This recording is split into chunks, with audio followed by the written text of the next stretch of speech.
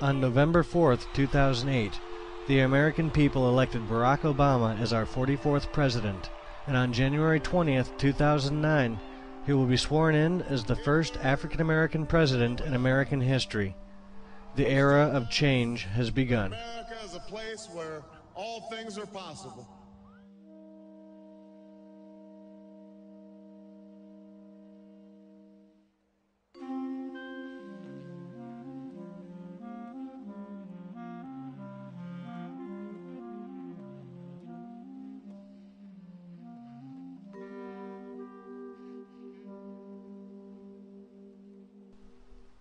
On his way out, President Bush has been in the media reflecting on his 8 years in office and trying to frame his legacy in his own words.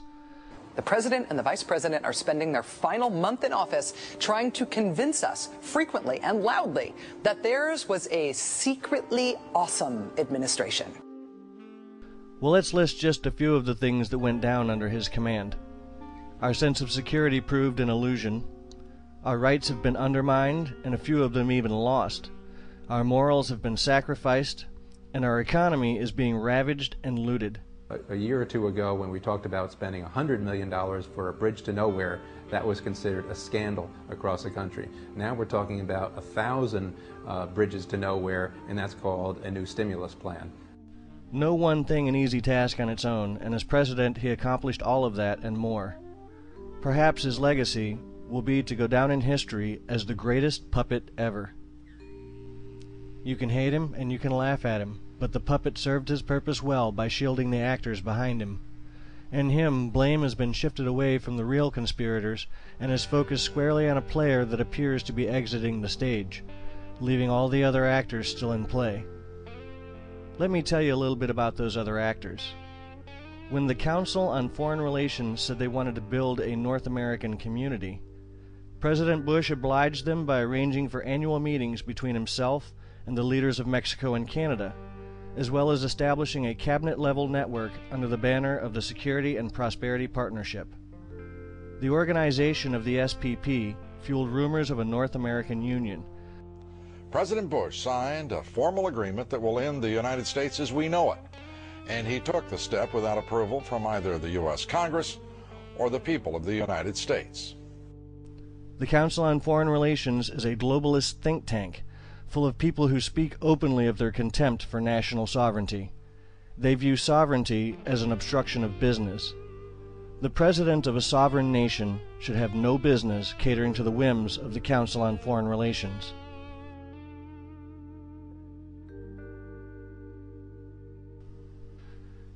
Elected on the promise of change, the American people should be able to expect that with President-elect Obama, catering to the globalists at the CFR and other background players will come to an end.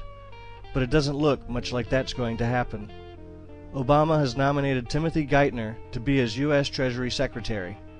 Not only is Geithner a member of the CFR and a faux free trader, but he also contributed to a CFR task force report that led Congress to grant fast-track trade authority to President Bush, an essential building block in his Security and Prosperity Partnership.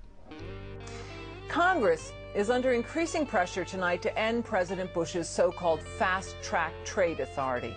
The Montana State Senate overwhelmingly passed a resolution demanding that Senator Max Baucus use his authority as Finance Committee chairman to deny any renewal of fast tracks. Under fast track, Congress is only allowed a yes or no vote on any proposed trade deals. Obama's pick for the U.S. Treasury is particularly distressing in relation to the rumors of a regional or global currency. Already we see talk in the newspapers. We see articles about a new international world reserve currency. The Amero is the proposed new currency for the North American community, which is being developed right now between Canada, the U.S., and Mexico to make a borderless community, much like the EU, and the dollar, Canadian dollar, U.S. dollar, and the Mexican peso replaced by the Amero. When rumors of the Amero reached the mainstream media, it was of course mocked as a conspiracy theory related to the North American Union and dubbed impossible. The gentleman from London who told Ross that don't worry about the dollar, you should be more concerned with the Amero, which would be the equivalent of the euro, only it would include Canada, the U.S., and Mexico. My first question was going to be, what do you smoke about? But maybe it's a non-starter. What about 20 years from now, Craig? Let's call it 40 years from now. That's when what it took Europe to do. And anybody who believes it's about a great European or North American union is in the league of people who believe that Elvis is still alive. Well, there are a lot of those. Juan, yes, what do you think of this? Oh, Elvis is alive. I think that. No, What the media doesn't tell you as they debunk the Amero is that the CFR is endorsing and promoting the idea of regional currency. In an article titled The End of National Currency, the Director of International Economics at the Council on Foreign Relations claims that in the face of globalization, monetary nationalism is a cause of financial crises and geopolitical tension. As a solution, he suggests that the world abandon unwanted currencies and replace them with dollars, euros, and multinational currencies as yet unborn. Roundly, detractors of the Amero claim that a regional currency could never happen because of the dollar's position as a reserve currency around the world. We already have a North American currency unit. It's actually the world currency unit. It's called the dollar. Okay? I mean, we're dollarizing the world, apparently, and that's our whole strategy. Well, there's a problem. The dollar is being strategically devalued and rapidly becoming less attractive as a reserve currency. The government is simply pouring gasoline on a fire that it's set, and it's going to do a lot of damage with all these stimuluses and bailouts. Vince, Peter is very concerned that by pouring money, gasoline onto the fire, in his metaphor, what you end up with is ultimately massive inflation down the pike. Do you think we're going to see that next year? And if not next year, do you think we're going to see it anytime soon? Yeah, I think that's the risk. I don't disagree with Peter. I might disagree a little bit with the end game, but I think inflation is part of the end game. This whole bailout plan that we've been watching unfold over the last few months is little more than the Federal Reserve creating money out of thin air and handing it out. In doing so, they devalue the dollar. The dollar showing signs of weakness today, dropping against most major currencies. You're running away from the dollar. What are you doing? The government is creating inflation to pay for the bailouts. So if people don't want to get stuck with a bill, right, they don't want to have the currency that's being inflated away, which is the dollar. So they have to invest outside of the United States. They have to invest in companies that are denominated and pay dividends in currencies that are not the dollar. This Washington Post article calls our favorite CFR man, Timothy Geithner, the primary architect of the Bush administration's response to the financial crisis. The article elaborates on how Geithner worked closely with Bush's current Treasury Secretary, Hank Paulson, to devise the bailouts of the investment bank Bear Stearns and the insurance giant AIG. All of this at a time when talk of moving away from the dollar as a reserve currency is omnipresent. So if the dollar is being devalued and looking less and less like an option for reserve currency, what does that leave?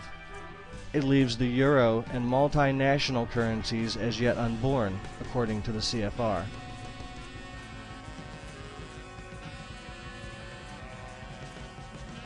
President-elect Obama's nomination of CFR man Timothy Geithner doesn't exactly signal the kind of change we were promised.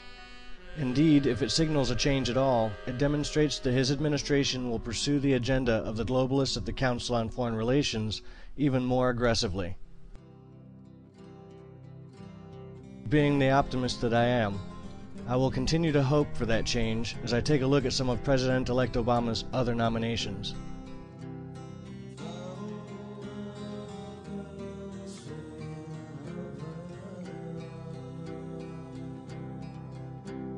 Senator Barack Obama issued a warning to Pakistan today, saying he would be prepared to order military attacks against Al-Qaeda targets inside Pakistan, with or without the approval of Islamabad. A senior Mumbai police official says the Pakistani militant group Lashkar-e-Taiba was responsible for the terror attacks that left at least 174 people dead.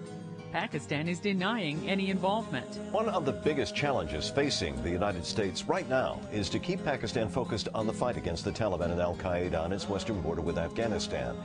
There is a big concern that Pakistan will give up that fight if it has to move its troops to its eastern border with India.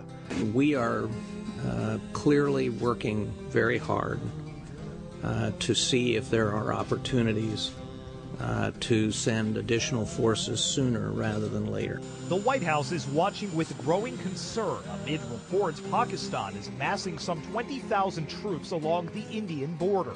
Tensions between the nuclear neighbors have been high since last month's Mumbai attacks, which India blames on Pakistan-based militants.